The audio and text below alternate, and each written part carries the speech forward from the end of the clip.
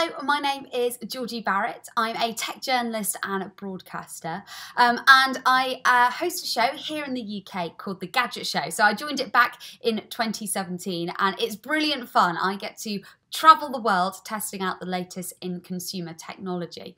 As a journalist, I've written for the likes of The Guardian, Marie Claire, Tech City News, and I'm really fascinated by how technology is shaping us both culturally and socially. And I do a lot of this. I do a lot of conferences, a lot of keynotes, a lot of panel discussions, speaking all about the impact technology is having on the way we work and live.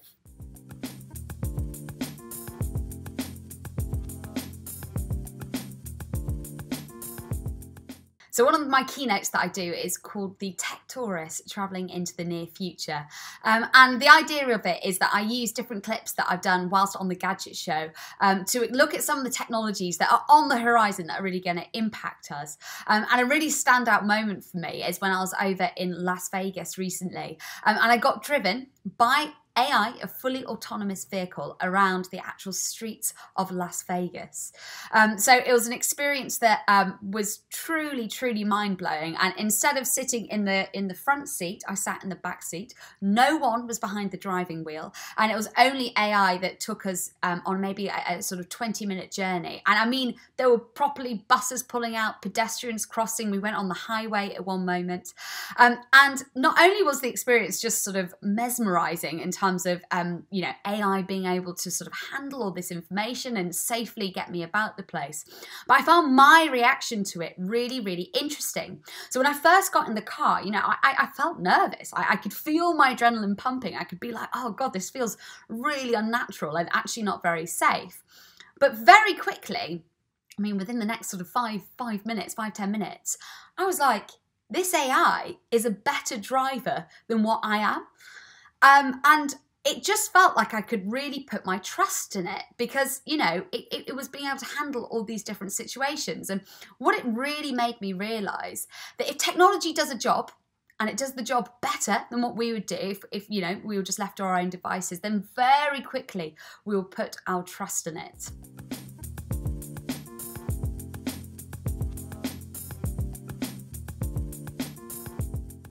So technology is impacting the world of work enormously. I mean, you only need to look at you know, how technology completely transformed the way we worked during the pandemic as everyone removed remotely, literally overnight. But it doesn't just end there. You know, the world of work is going to be impacted by AI, VR, AR, conversational interfaces, you know, a multitude of different things. And obviously the really big one is AI. And there's many ways that AI is going to impact the way we work.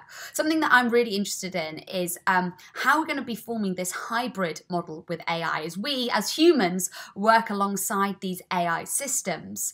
And an interesting example of this is that there's a piece of technology out there at the moment that can quite accurately tell a manager whether one of their employees is thinking of leaving, and it does this through quite a complicated algorithm.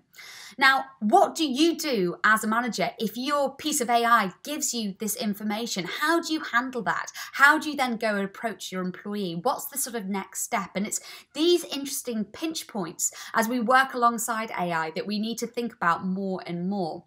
And a big common theme between all this is developing the soft skills within our team, because AI will be able to do the repetitive work, it'll be able to do the number crunching, it'll be able to do, you know, the things that the sort of common queries you get, but it'll be down to us to do the complicated stuff, the things that require communication and creativity and critical thinking. So it's really thinking about how we can not only cultivate that within our teams, but how we're going to employ the right people that really show those skill sets.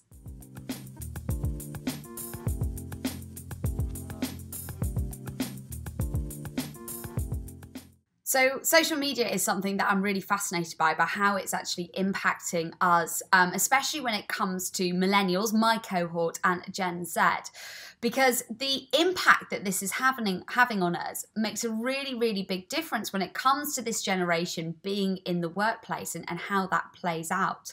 So an example of this is, technology has sped everything up. It's allowed us to have everything, by literally a swipe of a button. And it's that instantaneous nature that sometimes then gets applied to the workplace, where we see millennials and Gen Z really hungry for the next thing.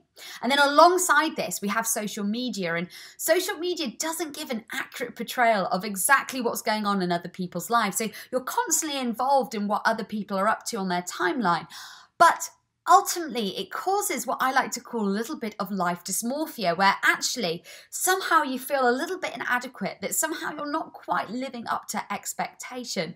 And these two things combined often lead to people wanting to job hop, wanting that promotion before maybe they're ready, just feeling a little bit frustrated. So in one of my keynotes, I sort of analyse all this, analyse the impact technology and social media is having on this particular cohort, and how you as businesses and as bosses can best handle it. But, social media isn't all bad. I also think it's an incredible tool, and actually seeing some of the advantages social media brings and how you can harness that, to create great online and offline communities, and how you can use it to really communicate to those people, whether they are your customers or the people that you want working for you.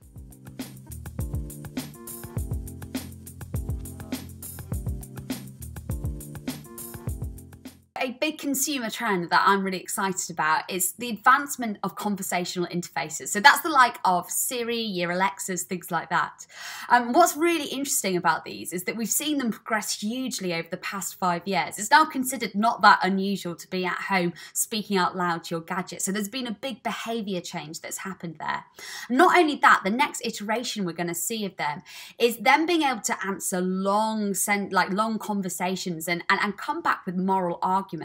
In fact, IBM are working on something like this already. It's called the IBM Project Debater, and it's been going since 2012.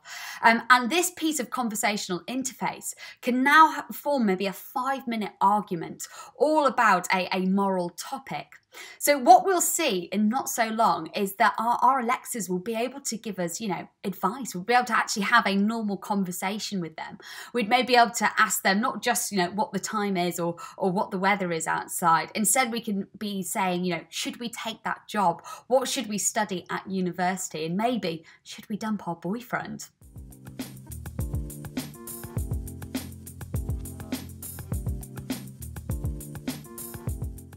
So startups really fascinate me. I've written a lot about startups for Tech City News, specifically looking at the Silicon Roundabout. So that is the startup scene here in London.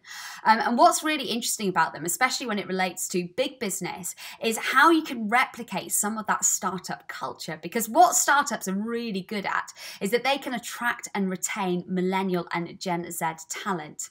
So one of my keynotes really explores some of the things that startups do to really connect with this cohort, and how you as a business can replicate it.